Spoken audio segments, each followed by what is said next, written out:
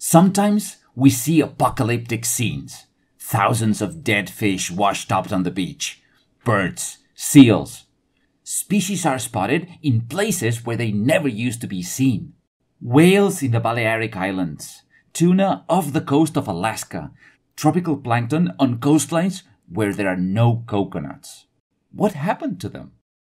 Today, in Planet Tuna, we offer one possible explanation, a natural phenomenon which has increased in intensity and frequency over recent decades as a result of climate change. Marine heat waves.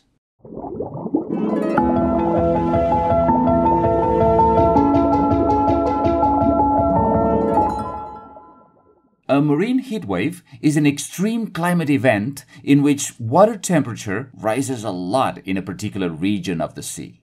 How much is a lot? Scientists say 3 or 4 degrees centigrade above the average.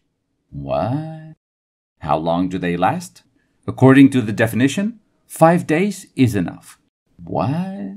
Is that all? 3 or 4 degrees for 5 days? And that causes an underwater apocalypse? Is that what vaporizes SpongeBob SquarePants? It might not sound like such a big deal. For the human body, used to being surrounded by air, which varies its temperature by 10-15 degrees in a single day, 3 degrees is nothing. An Inuit moves to Jamaica and, well, he'll be fine. But ask any tuna about it. 3 more degrees, I'm off to Alaska. It takes a lot to change the temperature of the sea. Metal, for example, changes temperature fairly easily, but water doesn't. Chemists call this specific heat capacity, which is defined as the amount of energy required to raise the temperature by 1 degree. Most marine organisms lack the mechanisms to regulate their own temperature that we, warm-blooded critters, have. It's as if you're just chilling at home and all of a sudden you're dropped in the middle of the great Australian desert at midday in a fleece jacket. Sounds bad, doesn't it?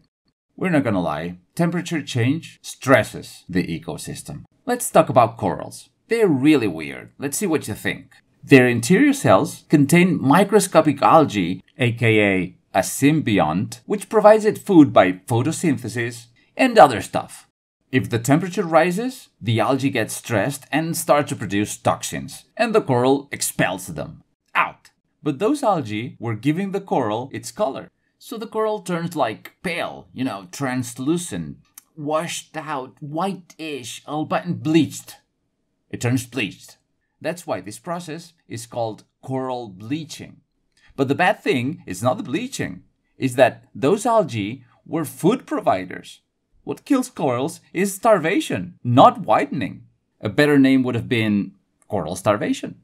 Another effect is that during these events, marine species flee the unusual heat and move to more comfortable waters, entering areas where they had never been before. It's like Finding Nemo, but with a whole bunch of fish. This is called tropicalization. Now this term is spot on. Bleaching, not so much. Moreover, seabirds can't find the fish they usually eat because the fish have moved, gone tropical. What can seabirds do? Fry themselves an egg? No. They die. You know how mosquitoes like a bit of heat to reproduce? Well, some algae also thrive when the temperature rises. Unfortunately, many of these algae are harmful to a lot of sea creatures. Krill love these algae, and as there is plenty, they have a feast. So, we have krill that's nice and fat, but poisonous if you eat it.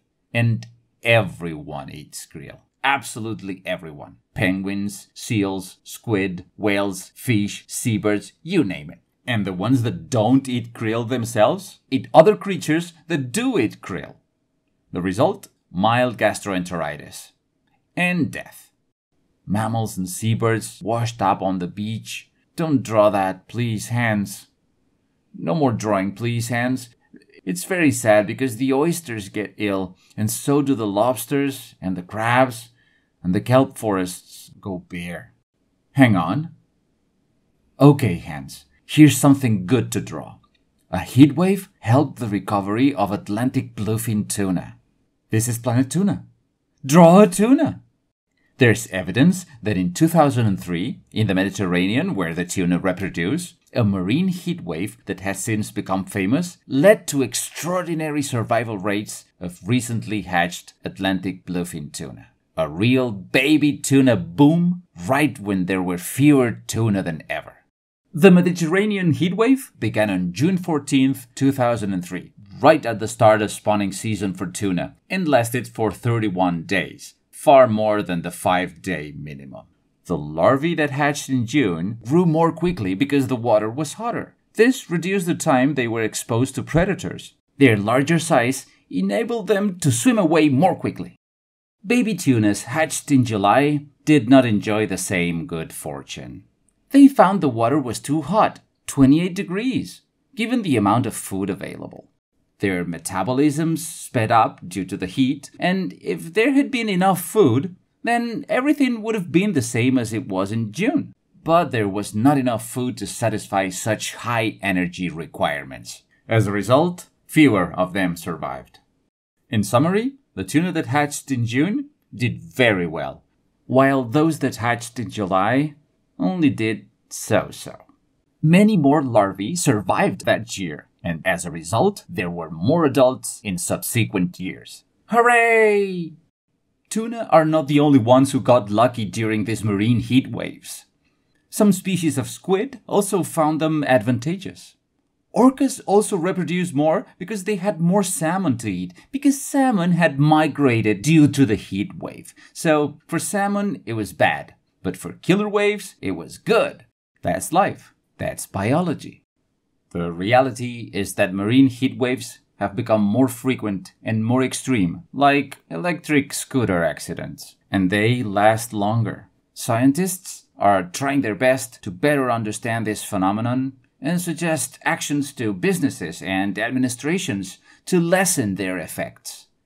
Although we've seen some disasters in this video, that doesn't mean the world is coming to an end. We can take action and recover. For the moment, it's time to reduce carbon emissions. Go tell that to your local politician. And that negationist, go tell them too. And may the penguins never have to go tropical.